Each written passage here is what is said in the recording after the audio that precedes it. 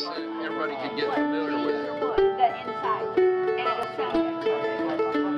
All right. Yeah, it will get you some songs and A boy was born in County Cork around St. Paddy's Day. His name was Patrick Cleburne, the year 1828. He trained to be a doctor like his father was before. The guiding hand of Providence had something else in store. He left his native Ireland in 1849 and found a home in Arkansas and lived there for a time. But at the armed invasion of the southern land, he heard the call to duty and in Dixie took his stand. Green is the ground where the hero's body bled, and gold is the glory that crowns his noble head. So sons of Erin raise a glass that ere we all depart, may the name of Patrick Cleburne live forever in our heart.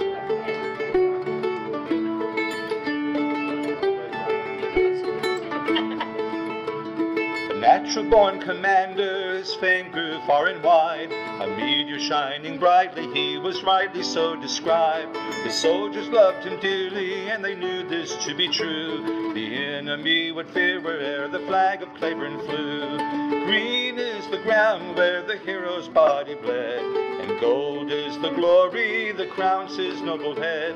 So sons of Erin raise a glass that ere we all depart, may the name of Patrick Cleburne live forever in our heart.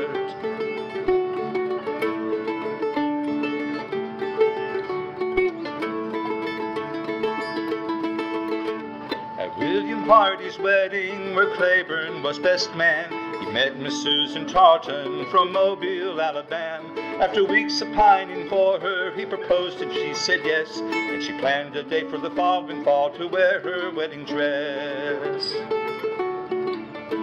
But on the 30th of November, 1864, after 15 years in America and 3 years of the war, across the field of Franklin, Paddy Cleburne led the way for a tidal wave of Southern boys in butternut and gray. With 2 horses shot from under him, on foot he still charged on, through a hail of deadly gunfire and a hell of blood and bone. With a bullet went the word from Tennessee to Mobile Bay, that Sue and he would never see their awaited wedding day. Green is the ground where the hero's body bled, and gold is the glory that crowns his noble head. So sons of Erin raise a glass that ere we all depart, may the name of Patrick Cleburne live forever in our heart. Green is the ground where the hero's body bled, and gold is the glory that crowns his noble head. So sons of Erin raise a glass that ere we all depart, may the name of Patrick Cleburne live forever in our heart.